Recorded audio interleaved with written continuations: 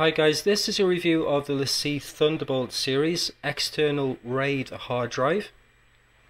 This is part of LaCie's Thunderbolt range and uses two hard drives which can be configured as RAID 0 or RAID 1. It has dual Thunderbolt ports for daisy chaining devices and it uses 7200 RPM drives.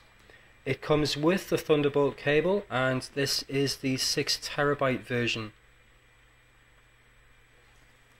So this is the drive itself, completely aluminium. It is quite heavy. I didn't weigh it, but it's actually quite difficult to lift this drive up with one hand.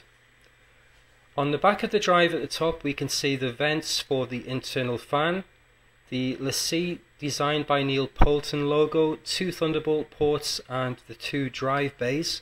The drive bays are very easy to open. You can just use a key or a coin to turn the latch and then the drive slides out. As you can see, these drives are Seagate Barracuda 3TB drives, which are 7200 RPM. Very fast drives.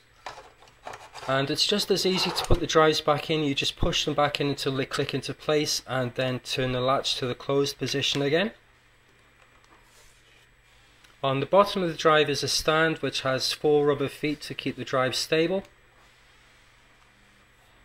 The drive is very easy to set up. It's just a matter of plugging in the power cable, then plugging in the included Thunderbolt cable to one of the two Thunderbolt ports, it doesn't matter which one, and then plugging the other end of the Thunderbolt cable into the Thunderbolt port on your Mac.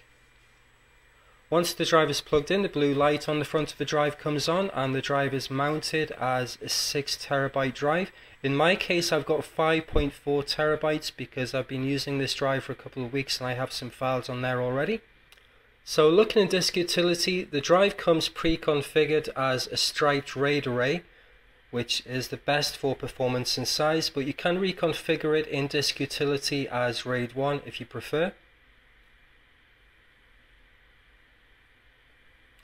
So onto the speed tests now. First of all, I'm going to run Blackmagic Disk Speed Test from the App Store. And the write speeds I'm getting from this drive are around about 335 megabytes per second, going up to 340. And the read speed slightly faster, around 380, 375 megabytes per second. I left this speed test going for a while and the average after a few minutes was around 362 megabytes per second write and 375 megabytes per second read speed. I'm also going to run AJA system test to test the speed of the drive, and with a 2 GB file size, the write speed again round about 360 megabytes per second and the read speed around 370 megabytes per second.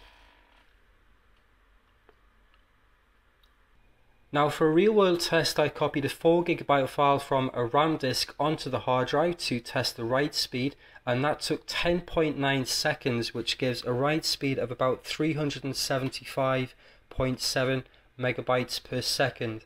And to test the read speed I copied the 4 GB file back from the drive into RAM, and that took just 10.2 seconds, which gives a read speed of about 401.5 megabytes per second. So I've been using this drive for a couple of weeks now and I've been extremely impressed with it. It's very solidly constructed and both the read and write speeds are phenomenal for a rotational drive. If you want the best possible speeds from Thunderbolt, then perhaps you'd be better off going for the LaCie 2big disk, which uses dual SSDs, which I reviewed in a previous video. But if you're willing to sacrifice a little bit of that speed for the storage capacity that hard drives offer, I really couldn't recommend this drive highly enough. It's a fantastic drive.